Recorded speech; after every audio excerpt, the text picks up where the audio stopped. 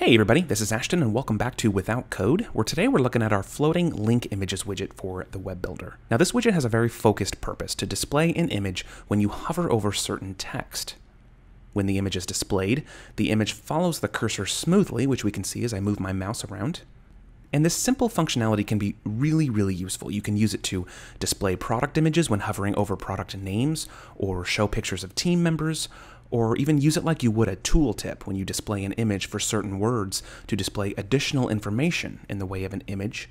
You can randomly highlight certain words or phrases in an article or a blog, or really any other way that comes to mind. The widget itself displays a list here, as we can see by the first section of our demo, but if you want, you can use single instances of it, which can be used for titles, individual links, etc. Now, since this widget requires the user to hover over text in order to display images, users on touch devices will not see the hover images, so keep in mind that this widget should be intended for desktop use only, where your users can hover with a mouse or other input device. Let's jump over to the builder and we'll take a look at how to set this up.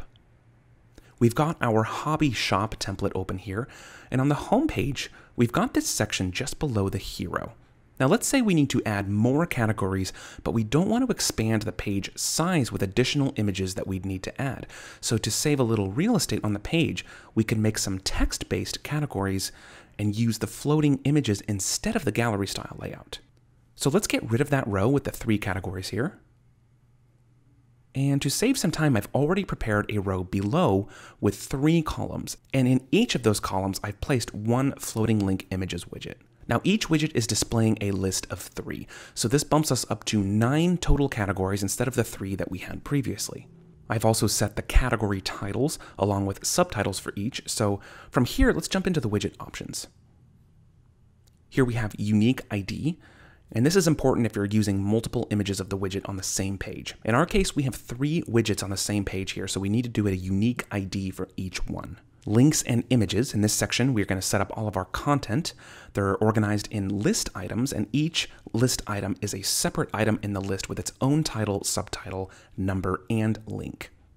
And before we jump into that, I'll cover the last option here in the content area, which is display item number.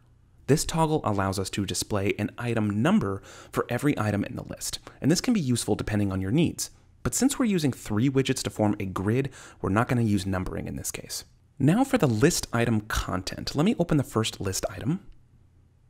And as you can see, we've got options to load an image, enter a title and subtitle text, as well as enter link information. Now I've already entered all the titles and subtitles since that's pretty straightforward. There's also an image added in here already pertaining to each category, but you can easily add or replace the image that you want to use right here in the panel. So we'll click Replace, and you'll be presented with all of your site images as well as the ability to upload new images. Now for this demo, we don't really need to add a link, but you can set these for however you need on your own site. And lastly here, link target. This will allow you to set the link to open in the same browser window or a new browser tab. So since we have all of our list items set up, let's give this a browser preview and take a look. And as we can see, we already have hover images operating for all categories here. Jumping back to the widget very quickly, we do have a design tab I want to show you. And here is where we can find all of our styling options. Now there's 2 main sections here. We have container styling and content styling. Now in container styling, we can set background colors or borders for the entire container, add rounded corners, etc. And in the content styling section, we can style up all of the content. We can set fonts, colors, and control the image size and dimensions. Now these sections are pretty deep and they're loaded with tons of styling options, so I'm not going to go over all of them individually because they are labeled with their exact function and are pretty self-explanatory. Now our example here is just a very simple implementation of the widget, but there are many possibilities for how you can actually use this. And one last note I want to say before we wrap up. At the time of filming this tutorial video, we are aware of one bug in our global widget panel interface.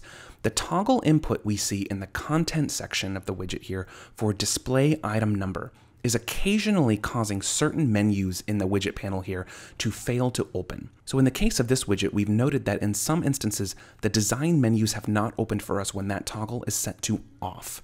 Now, to be clear, this is an issue with the toggle input within our widget panel as a whole, and not a bug with the widget itself. So you're not going to encounter this issue with the toggle in the on position. And if you have any trouble opening a design section, just temporarily toggle the item numbers on, and then jump into the design section content styling, make your changes, and then you can toggle it back off after you make your design settings final.